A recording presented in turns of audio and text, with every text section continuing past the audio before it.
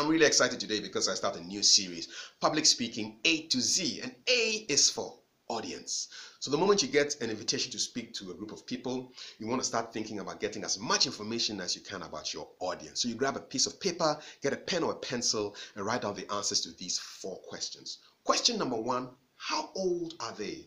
Are you dealing with old men? Are you dealing with middle-aged women, or maybe teenagers? The age of your audience determines the language that you use. So you go to a group of 60-year-olds and you're talking about the event was lit, it was popping, there was so much swag in the house. They'll be wondering, what's going on? Popping?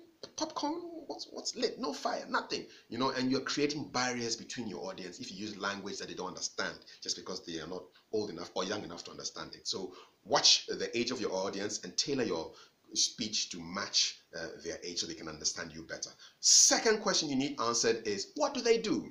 Are they mid-level career people? Are they fresh graduates? Are they pensioners? Imagine, for example, you have to go to university to speak to final year students and you're talking about pension plans. You know, you haven't even gotten a job yet and you're talking pensions.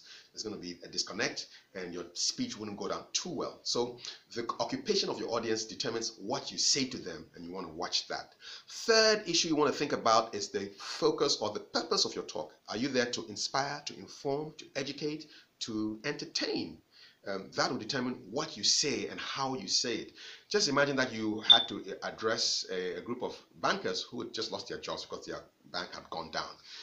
And then you start with cracking a joke about a company that was collapsed because of bad corporate governance issues. I don't think your audience is going to be too excited about that. They would think that you're making fun of them.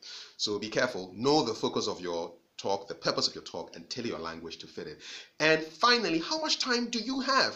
If you prepare for a 1-hour speech, but then you go to speak to people who have only 30 minutes of their lunch break to give to you, it's not going to go down well. They won't be listening after 30 minutes. So those are the 4 questions you need to be sure about: the age of your audience, what they do, the purpose of your talk, and how much time you have. And hope you'll be fine with that.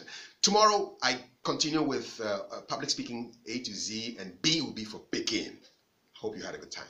See you later.